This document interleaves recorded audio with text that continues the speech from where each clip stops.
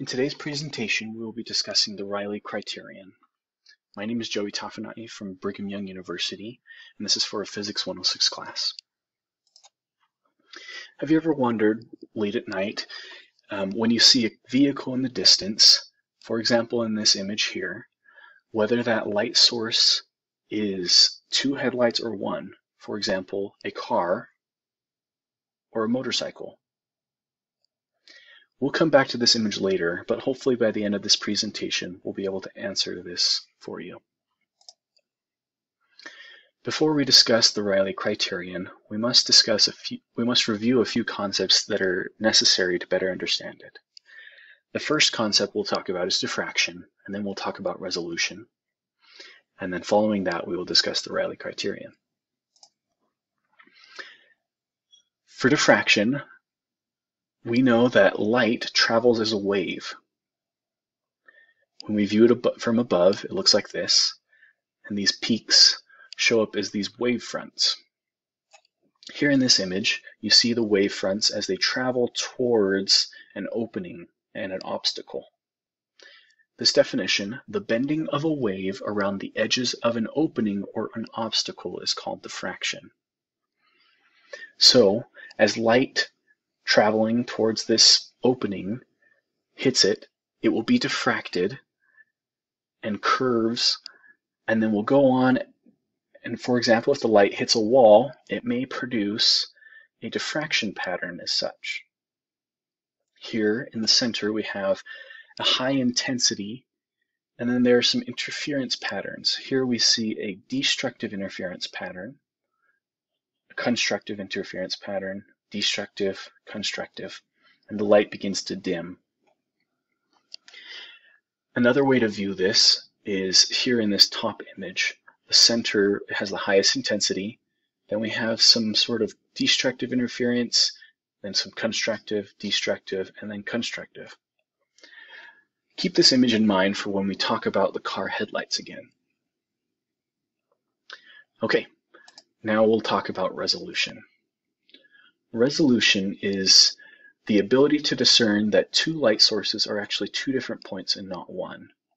So, for example, in A, we have one light source, but in C, you might not be able to tell that it is. I mean, here it's kind of obvious, but for somebody standing at a distance, you might not be able to tell that they are separate points.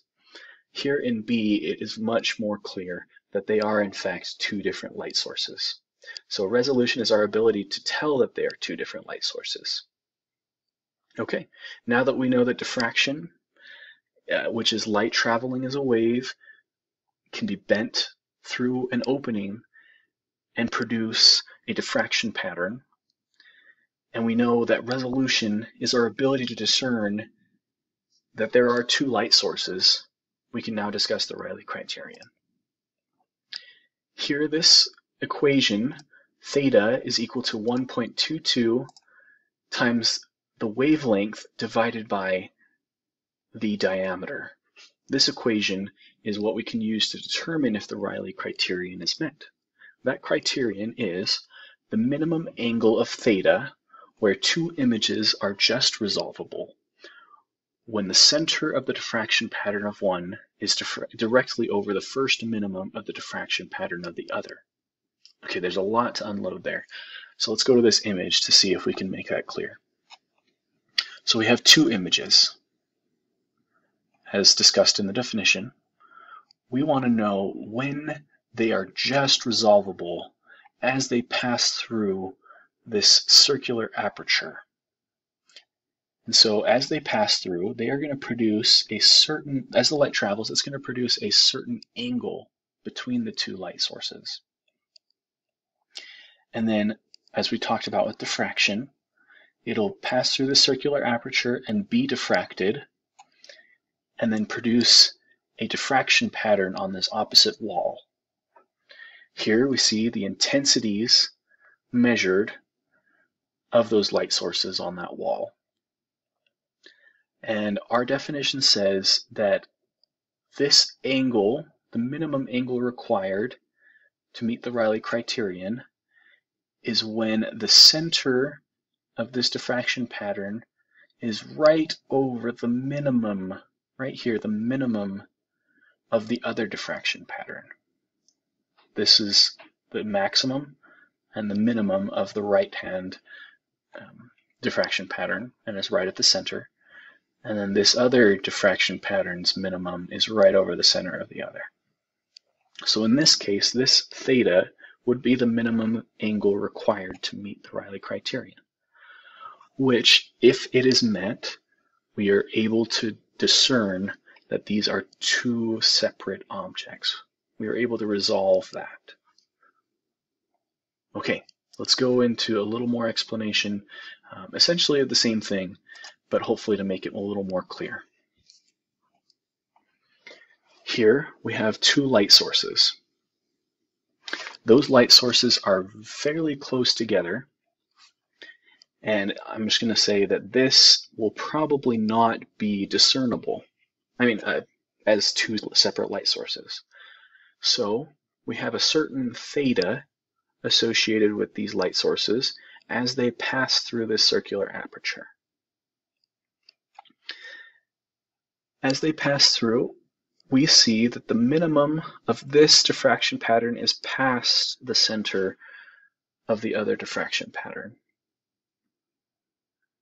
So in this case, the Rayleigh criterion is not met, and we would not be able to tell that these are two separate light sources. Now, if the light sources were a little further apart, that would produce a larger theta as it passes through the aperture with a specific diameter. And notice that the minimum of this diffraction pattern is right over the center of the other, and vice versa. So in this case, our theta will be theta minimum to meet the Rayleigh criterion. And then here in this instance, we are able to, so what have we changed in this situation? The theta's changed, but why has the theta changed? Because our light sources have not changed in distance from each other. So the reason theta has changed is because we have increased the diameter of our circular aperture. So as the light travels through, we see that our diffraction pattern's minimum is well within the center of the other diffraction pattern. In this case, our resolution has gone up, and we are even better able to discern that these are two separate light sources. And that would just show up as a greater theta. So notice this is the smallest theta, a larger theta, and an even greater theta. Okay, so now let's go back to our image. Notice how it's a little blurry in the light. That is going to be related, I'm going to go back to the other image, to this light image here. The reason it's blurry is because there are interference patterns, and that causes that blurriness. So, at this distance, we aren't able to tell that it is two separate light sources because we have not met the Rayleigh criterion. But as these sources come closer, our theta increases and our resolution increases, and we are able to tell that they are two separate light sources if it is a car. Okay. And this is just a diagram to show that. Here we have a certain theta, theta 1, associated with the light sources as they travel through a circular aperture. In this case, it's the pupil of our eye. Another way that you could increase this is by dilating your pupil, giving you better ability to resolve these two different images. Or, as the light source gets closer, the theta increases and our ability to resolve the two separate images increases as well. Okay. So I hope that clears up the Rayleigh criterion. To finish up, we're going to go through an application question and see if this, just see how we can apply this to other types of circular apertures. So we've got a space telescope, and it has a circular aperture. And as we look into space, we want to know how well we can tell the difference between two different stars, for example. So I'll read the question. The primary mirror of an orbiting space telescope has a diameter of 2.5 meters. Being in orbit, this telescope avoids the degrading effects of atmospheric distortion on its resolution. What is the angle between two resolvable point light sources, perhaps two stars? Assume an average light wavelength of 550 nanometers. So here we have our telescope, our circular aperture that has a specific diameter, and our two light sources, our two stars. Okay, give this video, we'll pause this video and see if you can give this question a shot, and we'll discuss the answer in just a moment.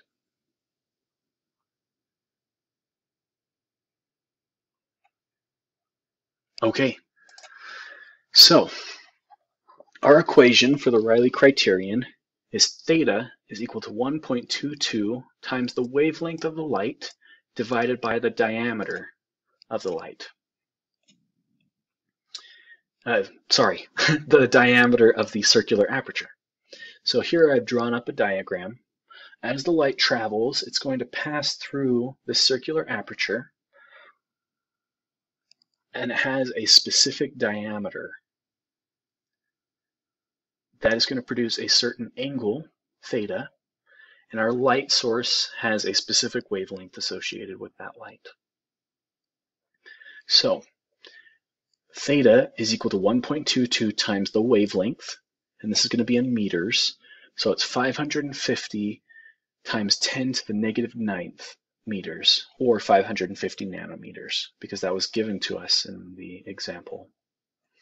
Okay, and that's divided by 2.5 meters, which is our diameter. Our diameter, as set up on the top, diameter of 2.5 meters. Okay, so we have our units correct. And as we multiply this out, 1.22 multiplied by 550 e to the negative 9th divided by 2.5 will equal 2.64 e to the negative 7th. And if we are able to discern that these are two light sources, then this theta has met the Rayleigh criterion. It is, and if it's just resolvable, just barely able to tell that they're two separate light sources, that's when we have found theta minimum, and we have met the Rayleigh criterion. Okay, if you have any questions about the resources that I used for this video, here are my references for all the pictures and the information, and I hope this was helpful.